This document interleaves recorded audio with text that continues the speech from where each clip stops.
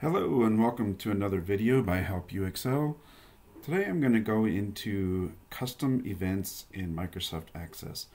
And they can be a little hard to wrap your head around if you're not used to them. So I'm going to start from scratch on this video. I have no code written. I'm just going to show you how to use custom events to pass information between two forms in Microsoft Access. Okay. So like I said, I have no code written. Here's my form. I'm just going to put a text box on here. I'm going to give it a name. Text return value.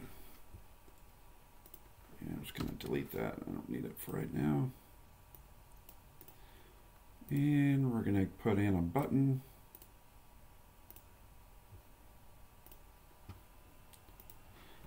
Not trying to make this pretty.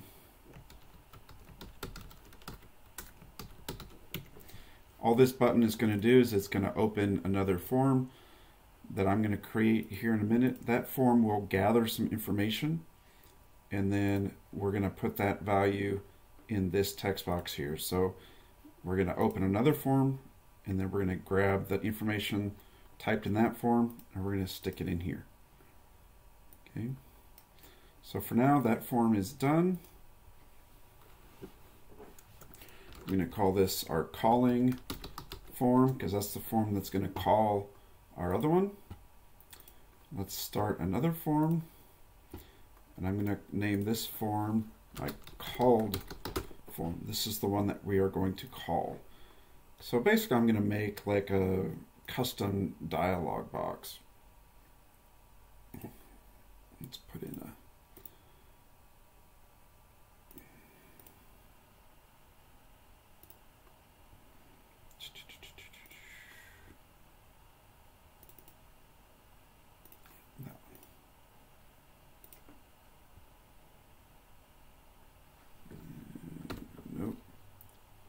Now let's skip the logo.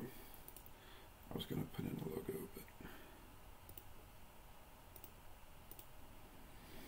but okay, let's give this a name. Text user entered data. For now, we're just going to delete that. We're going to put in a button. And we're just going to call this button OK, caption OK.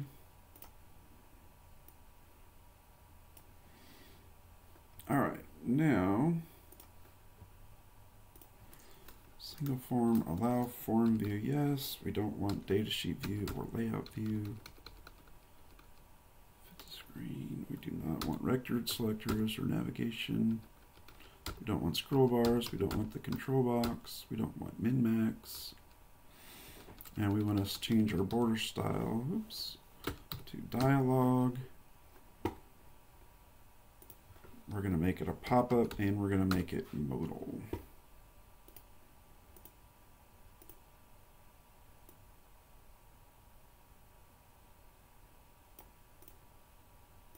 Now this is essentially going to work the same as like a input box that's built into Access, but you can't style those input boxes and they're limited. There's just a lot of things that you can't do with those.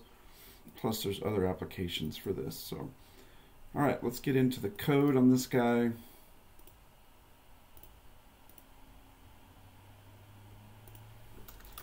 So to do an event, up in the general declaration areas, you have to declare it there. Public event, give it a name, button, OK, click,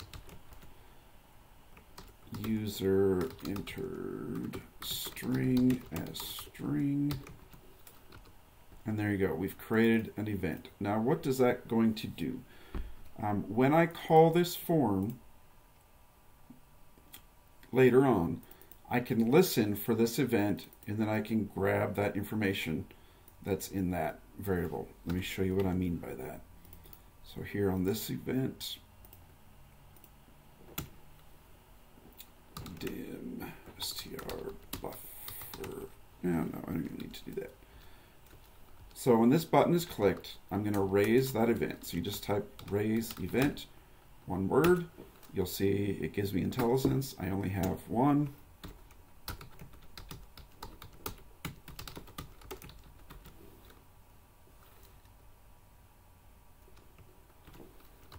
Okay, so I'm going to raise the event. I'm going to pass into it the value that's in my text box. And I'm just doing a check, so in case it's null, we convert that to empty set. Otherwise, you could get errors. I don't want errors. Okay, so all this form is going to do, it's going to open up, let you type something here. When you click this button, it's going to raise my event, and it's going to pass to it the value that's in that text field. Okay, now, so this form is done. That's it. In my calling form, now I need to put some more code in here. Let's make this just a little prettier.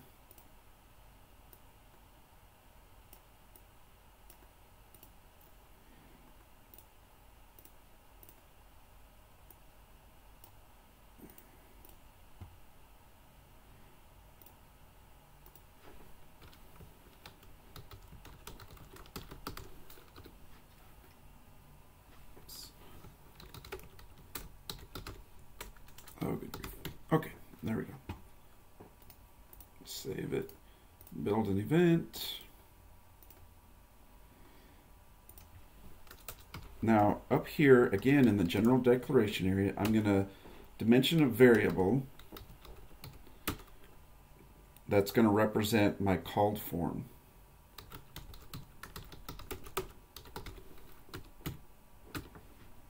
Okay, the with events keyword is important.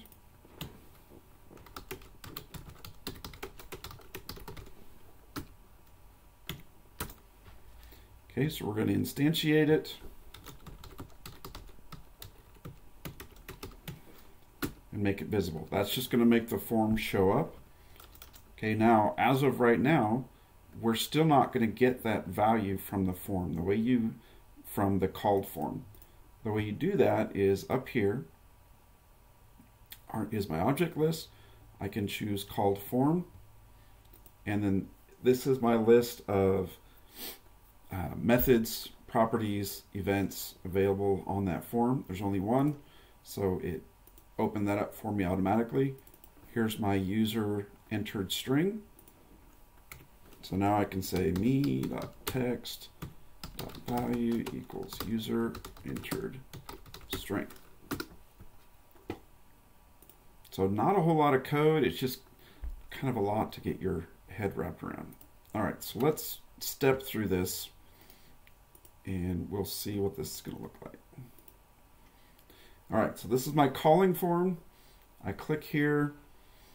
It's going to open it's going to instantiate a variable, which creates an instance of my called form, and then it's going to make it visible. That's all it's going to do.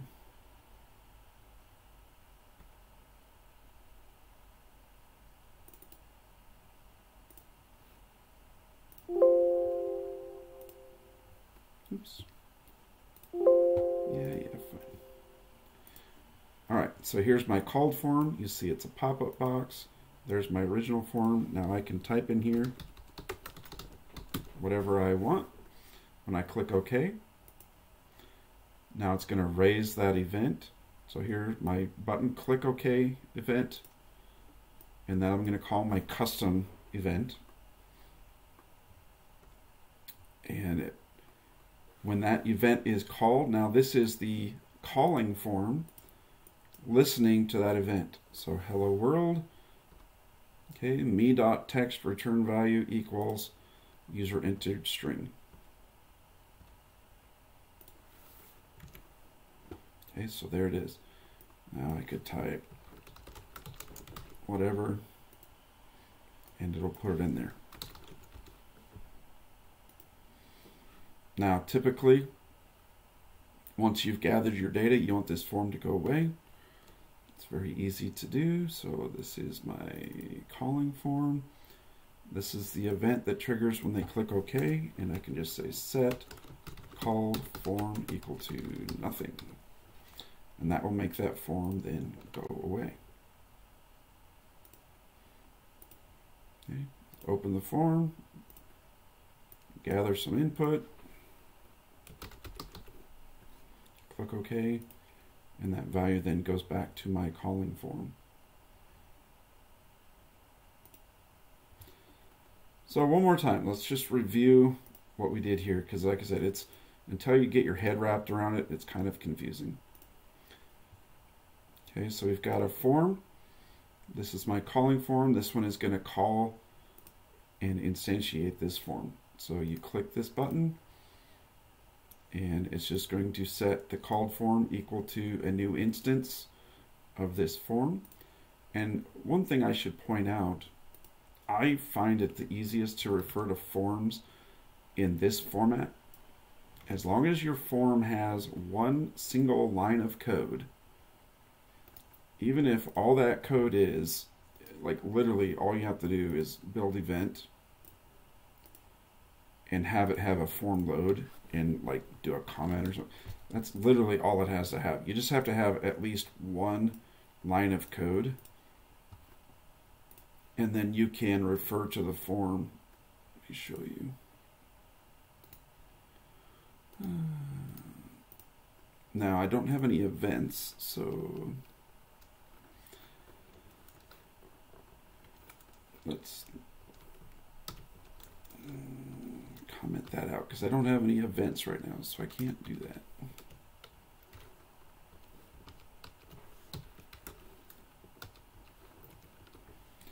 Okay, so as long as the form that you're calling has even one line of code, and you'll see this called form now, it's got 2 lines of code. They don't actually even do anything, but there's code in here. Then now you can refer to this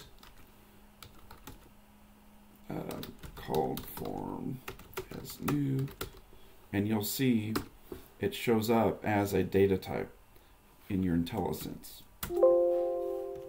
Oops, set, yeah, equals to. Okay, if you don't have any code at all, like if this is all commented out, and you have 0 code, actually I think you have to physically delete this in order to make it go away, but I'm not sure.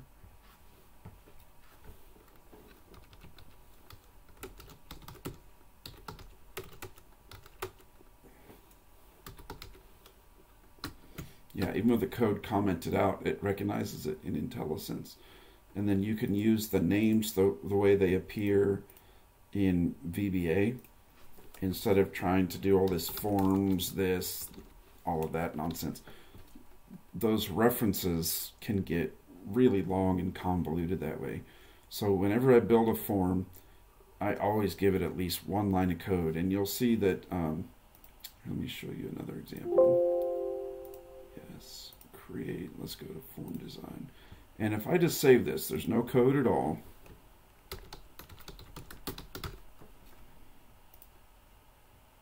You'll see no code form is here. If I go Alt F11, that form doesn't show up in my list of VBA objects because there's not a single line of code in that form.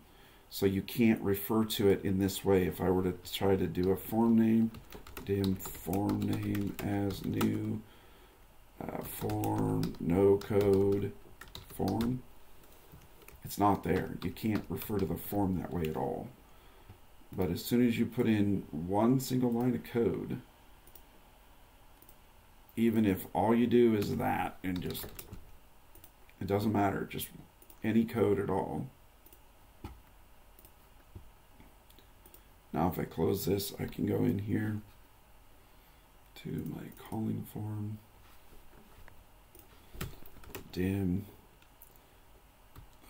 no code form as new form, no code form. There it is in your IntelliSense. There it is in your VBA object list. So I just think it's a whole lot easier to deal with forms in that way than it is all of this forms exclamation and trying to figure out which forms are loaded and which ones aren't. And it's just a row of pain. So there's a little side tip that wasn't really the point of this video, but little side tip. All right, so let's put this back the way it was. I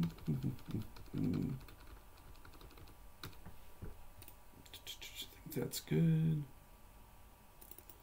Called form, we're going to uncomment all this. Delete that. All right, and let's just walk through this one more time. Try to wrap our heads around this. Okay, calling form. When I click this, once again, calling form instantiates my variable that I've got up here as a new instance of form underscore called form. And you can see that's the name as it exists in VBA. Just doing this, though, doesn't make the form visible. Then you have to make it visible. Okay, there it is. Oops. Now, when I type in here, and when I click OK, it's going to raise this event with whatever value I put in the text box. And then it's going to pass it back to here. This is where it's listening. This is in my calling form, the one that I opened initially. It's listening for that event to happen, puts the value in my text box, and then tells the form to close. So when I click OK, this event fires, puts the value in my text box, closes the form. Okay. Now, this isn't a very useful application of this, but it can be used to great effect with other things. So, for example, I had a previous video where I showed how I did this, but I'm using the same technique here. So here's my main form. This is loading a search form. And then I have an event that says when I double click on this, it triggers a custom event, takes that value, and then it loads it into this customer field.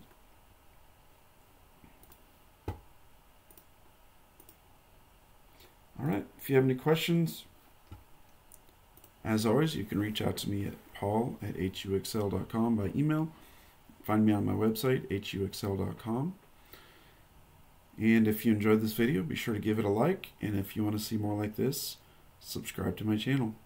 Thank you.